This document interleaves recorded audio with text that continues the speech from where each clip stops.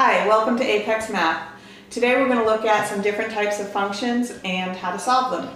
Our first function is going to be 2x plus 2 equals 6.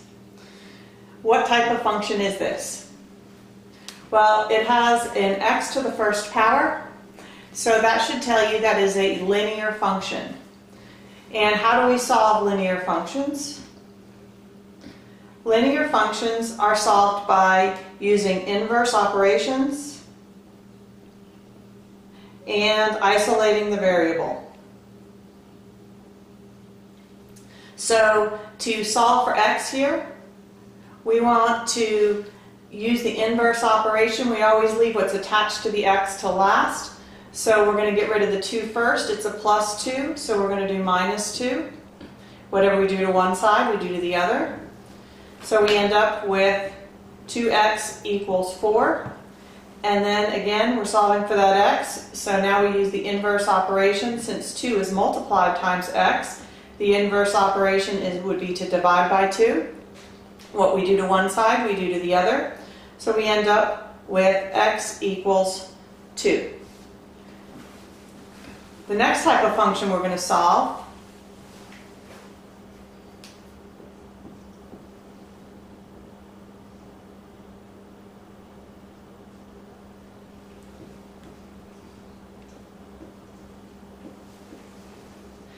looks like this: x squared plus 3x plus 2 equals 0. Now you'll notice that this equation is a little bit different. On the x variable it has a squared value. So what type of equation is this?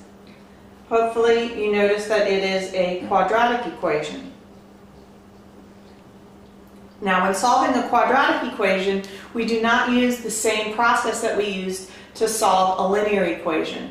When solving a quadratic equation, the first thing you have to do is make sure it is set equal to 0, and in this case it is.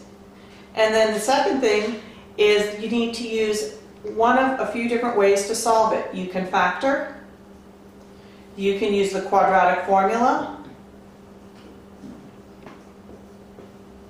you can complete the square,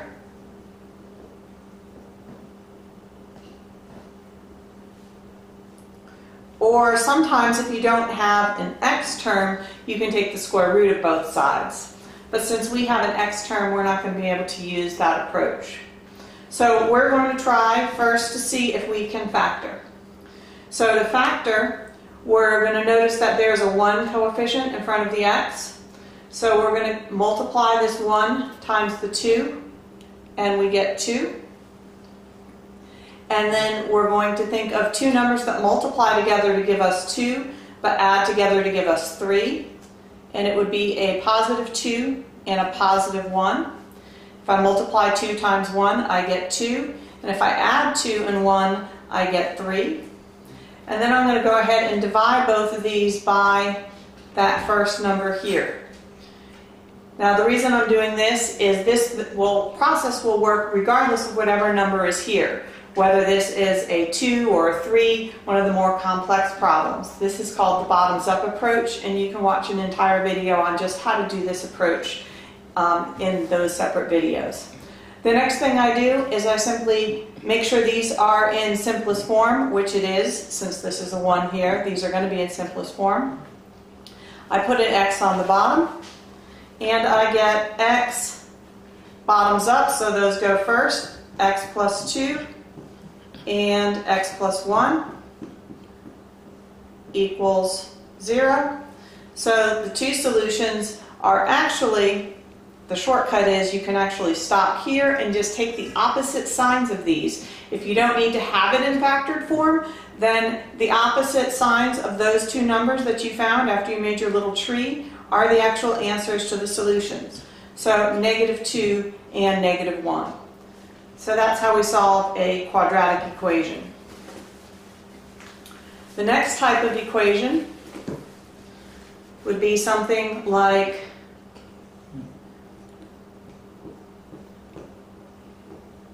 this. Now what type of equation is this? Hopefully you responded that this is an exponential equation. How do you know it's an exponential equation? Because the variable is up here in that exponent position. So how do we solve exponential equations? Well, exponential equations are solved using logs and natural logs. So we need to isolate our variable. Our variable is here. It's attached to the 2. So to isolate it, I'm going to have to subtract 1 from both sides. So I get 2 to the x is equal to 3. Now, since all I have is the variable with the 2 here, 2 to the x, I'm going to take the log of both sides. And the reason I took the log of both sides is the log property allows me to get the x from up in that exponent position and bring it down and put it in front of the word log. So now it is no longer in the exponent position.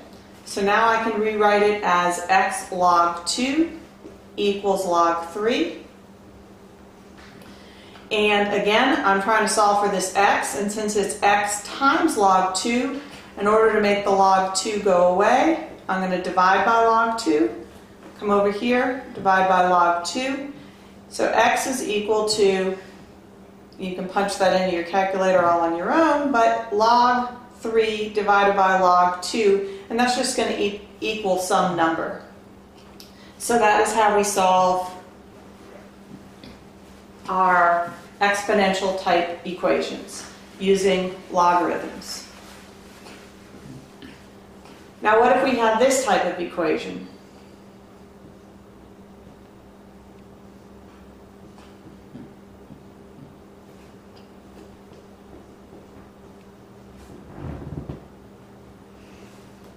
Three to the x times 9 to the 2x equals 1/9 to the third.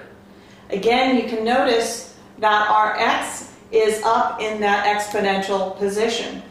But what's different about this is you can see that all of these numbers have something in common here.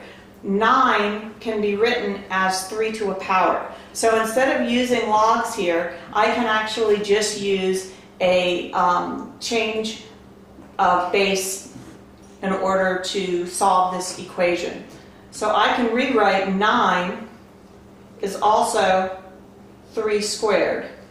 And 1/9, anytime you have a fraction, you just think of, well, 9 is 3 squared, but since it's a fraction, anytime you see a fraction, you put a negative in front. So 1/9 is 3 to the negative 2. So I'm going to rewrite this as 3 to the x times 3 squared, and then I'm going to have my 2x, and then 1/9 becomes 3 to the negative 2, and then I have a 3 there. So now to solve this, since they all have the same base, I can just cross off the base.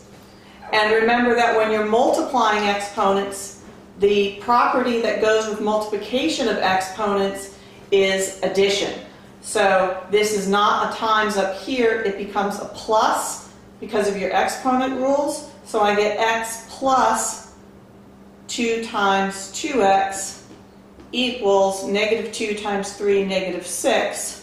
So I end up with x plus 4x equals 6, or 5x equals 6, divide by 5, divide by 5, x is equal to 6/5. So we talked about, just to summarize, a couple different ways to solve some different functions. We talked about linear functions, where we need to isolate the variable. Linear functions is where you just have an x to the first power, and the way we solve is to isolate and use inverses. And this will all be in my study notes. And then we have quadratic functions. Quadratic functions is where you see an x squared term. And that is where you set it equal to 0, factor, use the quadratic formula, complete the square. Those are your options for quadratic. Then we have exponential, and that's when you see your variable up in that exponential position. And there we have two different ways to solve. We could use logs or natural logs if we use natural logs when we see the e to the x. Or if we all have the same base, we could use and convert it all to the same base and use exponent rules.